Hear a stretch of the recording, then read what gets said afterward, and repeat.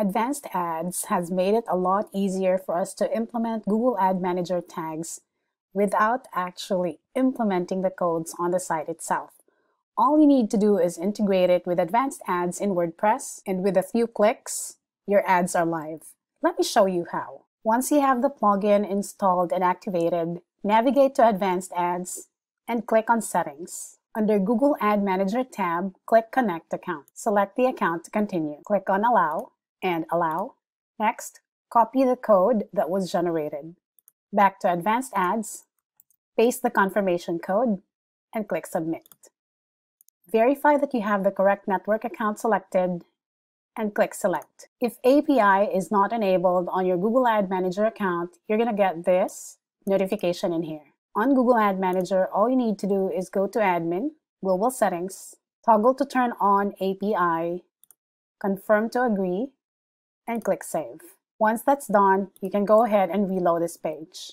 To collapse empty divs, if, for example, there's no ad to serve due to a demand issue, so the ad doesn't take up space, or weird spaces on your site, you can go ahead and select Collapse if empty, and click on Save. Now let's go ahead and place our first ad. Give it a name. And here, you now have the option, Google Ad Manager for the ad type.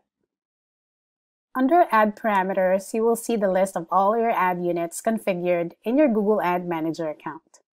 Select the ad you want to implement, specify any custom key or key values if needed, set up your display and visitor condition if you would like to restrict how this ad will be displayed to certain or group of audiences or certain pages or sections of the site. Once everything's all set, click on Publish.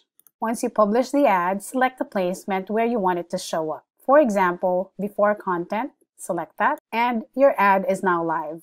You didn't even have to generate your Google Ad Manager header or body tags anymore because Advanced Ads will now take care of that for you. And to confirm that we have it on the site, we're on the source code and we looked for the ad unit name and it's right there. Here's the define slot and here's the Google Tag Display code as well. Once you have all the corresponding line items and demand traffic in your Google Ad Manager account targeting that ad unit, you should see your ad serving on the site. Once you're done, go ahead and repeat the same steps for the next set of ad units you want to deploy. And don't forget, for the ad type, you just select Google Ad Manager and select from the list of your ad units. That concludes our video for today.